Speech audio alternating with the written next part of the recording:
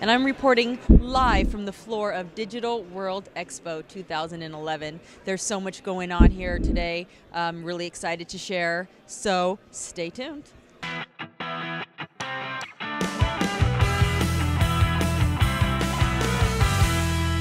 Hello, Sarah Gabriella with Finesse News, and I am here with Gina Lasta, Editor-in-Chief of Center Mag. Hey Gina, how you going? I'm doing great. Thank you so much for coming over.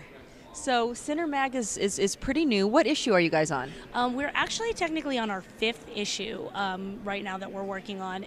We came out in 2009.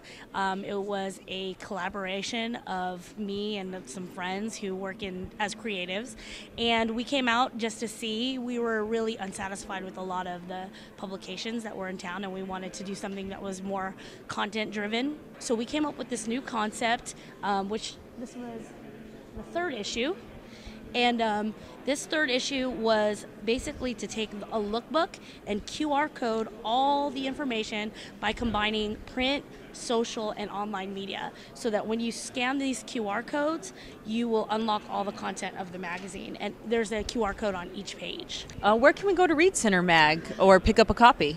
You can go to all our content is online at centermag.com, and we are actually in the process of distributing this next issue, which will be out on October 21st, and it's our geek issue, and it kind of focuses on all the people that are kind of changing Vegas, whether it be technology or culture-wise, and that will actually be released at the Artifice downtown, and you'll be able to pick it up almost at every bar downtown, and there'll be a distribution list on our site as well as where you can pick it up. Great. Where can we follow you on social media? Social media, you can follow us on Twitter at centermag.com and on Facebook at centermag. Thank you, Gina. Okay, thank you so much. And right now, who do we have here? Sean Rourke. Now, Sean, what is the vision of Digital World Expo? Why start this in 2011, and where do you see it going? We felt it was time to go ahead and bring a new conference to surface that integrated the 3 different elements of learning and just opportunity discovery, as well as talking about the future. The future is important these days. We feel it needs to kind of be mixed in with the discussions, and everybody's looking for the next, newest, biggest thing, and that's what we tried to create here, was an environment where people can get those, experiences and know how to integrate them for their business. So that's what we did. What would you say to the people that weren't able to attend Digital World Expo 2011, what they can expect for 2012, and why they should get down here? Mm-hmm. Well, the only thing I could say is you missed it this year, but next year we are planning on expanding our classes to include different types of disciplines that also are applicable in the tech media industry.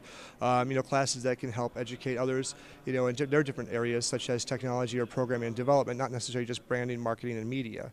I think the expansion of classes are going to be important, and also will the content of the exhibit hall and the attendees that come with it. So. Okay. So how can people get in contact with you that are interested in exhibiting, sponsoring next year? How can they get in contact with you, and what's the best way for them to do that? The best way to do it is just go right through our website, like it has been for the past 12 years of any company out there. Just go to digitalworldexpo.com, or you can call our offices on the number on there, or you can email myself personally, Sean at dwxpo.com.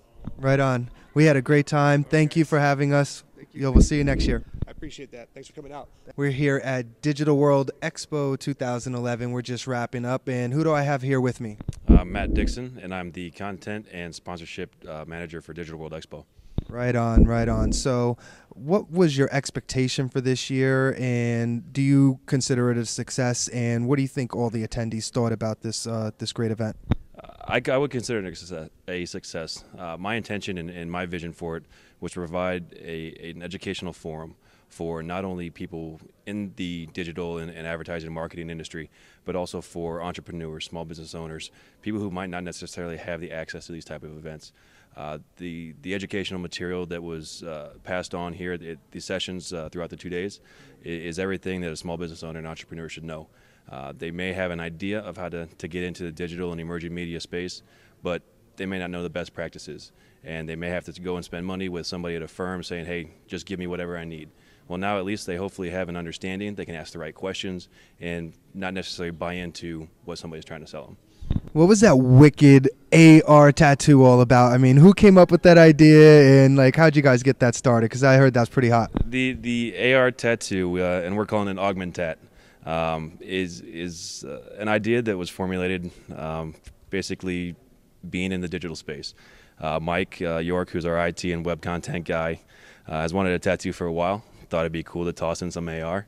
All the things that we'd researched and found, there was QR codes inside tattoos and simple block designs that would pick up augmented reality, something easy for a reader to understand. We never found anything that was an actual piece of art, an actual artistic tattoo that you could turn into or augment with a viewfinder on a phone and augmented reality. So we threw caution to the wind, and Mike was brave enough to go and do it and get a piece of ink on his arm. And it turned out we have the first actual piece of art, a real tattoo that is image recognizable through an IR viewfinder and can augment reality on top of it. It's pretty impressive and lays the base for hopefully something that can be profound. So what do we have planned for the rest of the evening? I mean, what's going on? I heard there's a little party going on. What's that all about? There's a party going on. It's our closing party here for Digital World Expo version 201.1, and it's going to be at the Mirage Pool Deck at the Dolphin Bar. It'll be a good time. Got some good music, some go-go dancers on platforms, and I'm looking forward to it. Well, hey, let's go get this party started, have a few drinks. Hey, thanks for having us, Matt. Thanks, Mom.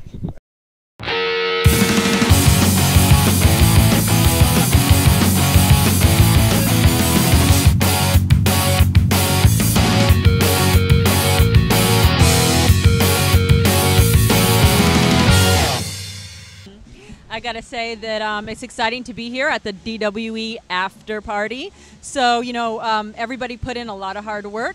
They threw a fabulous event, and now it's time to relax and have fun and enjoy the night. That's me, Wayne Alexander, Vegas Wayne on Twitter. It's going off right over there. They got the DJ spinning. He's blowing it up, kicking it off. It was a great expo, Digital World Expo this year. I cannot wait to come back next year. It's going to be absolutely amazing. Even better. Oh yeah, they're going to have all the HD speakers here. It's going to be insane. It's going to be one of a kind next year, one of a kind. So it's going to be absolutely amazing. So, what are we gonna do now? Are we like ready to get this party started? We've been sitting here for a little bit, just watching all the content recording. Are we gonna go have a good time now, team? What's good?